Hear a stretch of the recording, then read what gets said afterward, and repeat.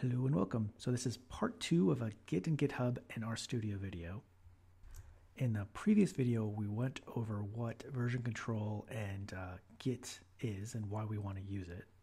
In this video, we're going to go over the kind of nitty-gritty details of setting up Git for our RStudio and then going through a couple of those examples of using Git integrated with an RStudio project. In the video description below, I'll have little links where you can kind of jump ahead to whatever section you want to actually get to. To create a new RStudio project linked to Git, what you do is you go to the Projects tab, then click on New, Version Control, and then Git. And if you haven't installed Git yet, you're going to need to install it, as is the case in this example.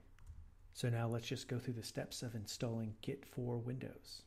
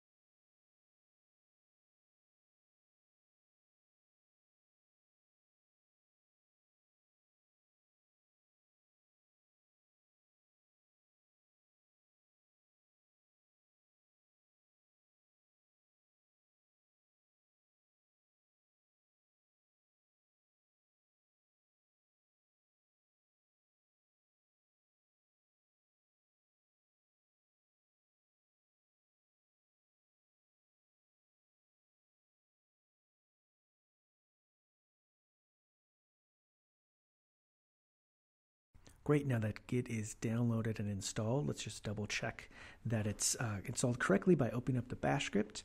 And then we're also going to need to adjust some configuration settings in Git in order for it to work to connect to our GitHub account.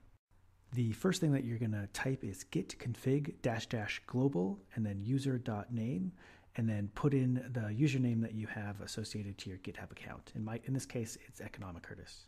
And then you're going to do a similar command, but with user.email listing the email address you have associated with your GitHub account.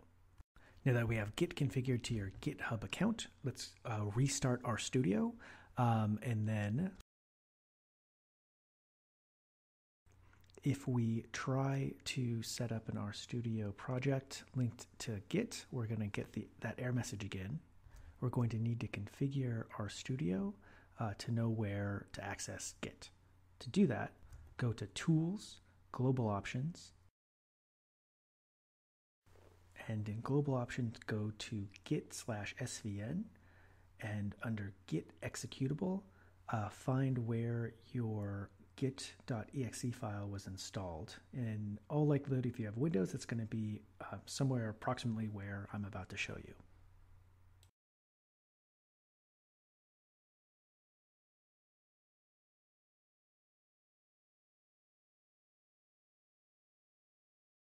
Once you find your Git folder, you'll find the git.exe file under git/bin/git.exe. This is going to be different if you have a Mac or if you have Linux, so I'll give you a link to instructions for those operating systems. And of course, don't forget to restart RStudio once you've set this up.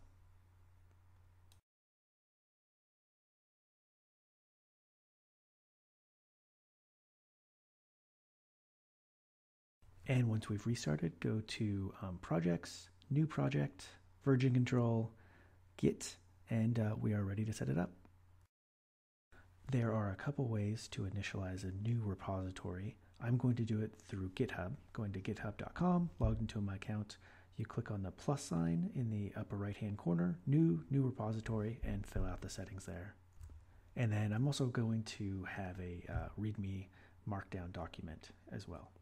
And RStudio is going to need the repository URL, and you'll get that from this little text box in Git.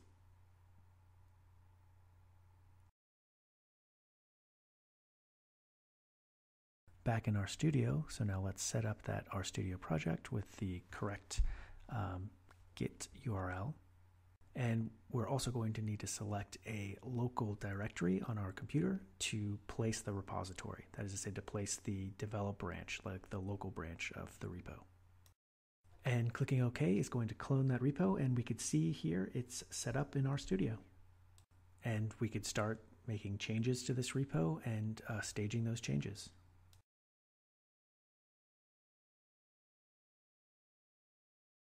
Let's start off just making a small change to the README Markdown file. Let's check those with that Git button and then Git commit, and we'll see that because we haven't saved the README file yet, we can't review those changes quite yet. Having saved that README file, we can now review those changes in RStudio's Git interface. And then I'm going to make a couple extra new folders, one called new folder, and I'm going to put a script inside there. I'm going to call that script test.r. And we could then review the creation of those new script and new folder in the review changes window.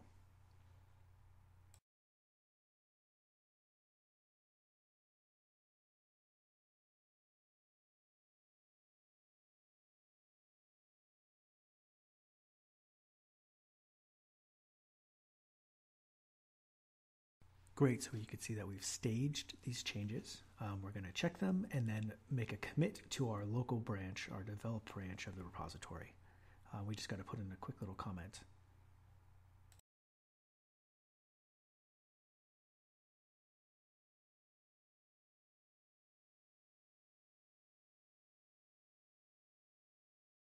And here we have a little summary of our commit. Now, in order to update the master branch, we first need to pull from that master branch. Obviously, nothing's changed, so our local repository is already up to date. And now that we're good, we could then push our new change, our new local repository, up to the master branch.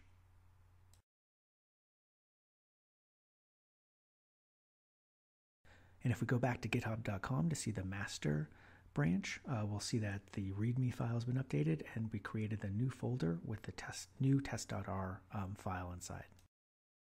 Now, thinking back to that pull, merge, push process, the example I just gave you was an easy one because the master branch had been unchanged since we did our clone. But suppose the master branch had changed. Suppose some of the files there had been updated by you or someone else. Let's give an example where we have to merge that master branch after we've pulled it.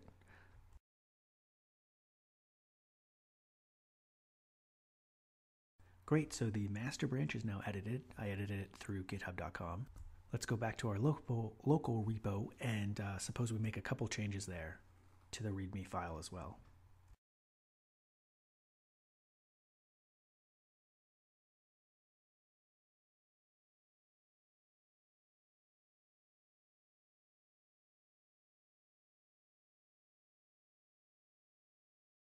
We see stage in the develop branch, just that's one individual small change we made to the local repo.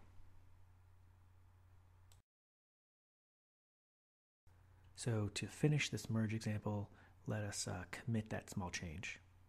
So remember, normally we should pull from the master branch, merge it with our local, and then push that kind of final version up back to the master branch. But let's see the error message we get when we try to push the unupdated local develop branch to the master. First, be sure to get your password right. And we're going to see the error message is telling us that the master branch has some work that we don't have locally yet. It's basically saying, first pull, then merge, and then you'll be able to push. We do get a message that there are some conflicts that we're going to have to merge. So let's try to do that in the local updated repository.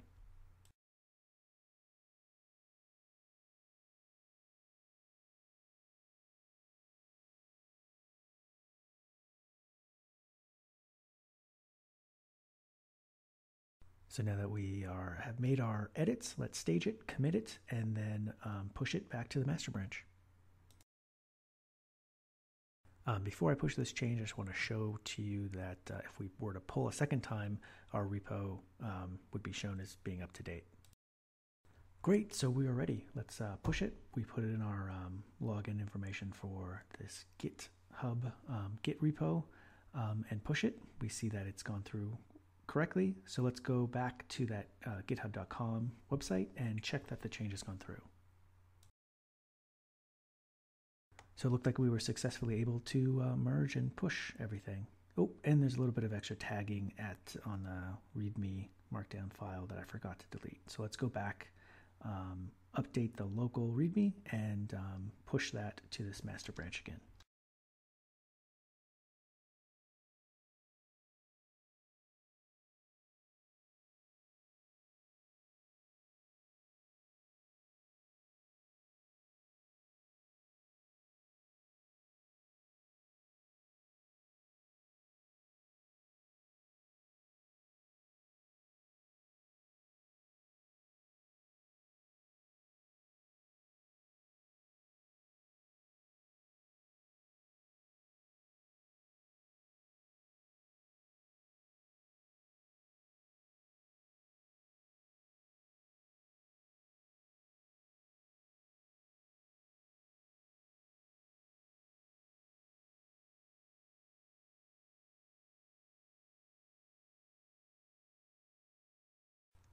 And after a bit of work, the master branch is finally correct and up to date. Awesome. So yeah, thanks. In this video, we just installed Git. We hooked up RStudio and Git to a repository that we have linked to a GitHub account. We then went through a couple of examples of using version control with RStudio, specifically Git and GitHub with RStudio. We created a repository on GitHub. We then cloned it to our local branch on RStudio. We then, made some changes. That is to say, we staged some changes. We made a commit, and then we merged that back with the master branch. And then we also went through, a nice little example where suppose that master branch had been changed or updated or something like that. So we went through kind of a merge example of how to bring our local version up to date so that we could actually push it to the master branch correctly. And I hope that was helpful. Thanks and have a good day. Bye-bye.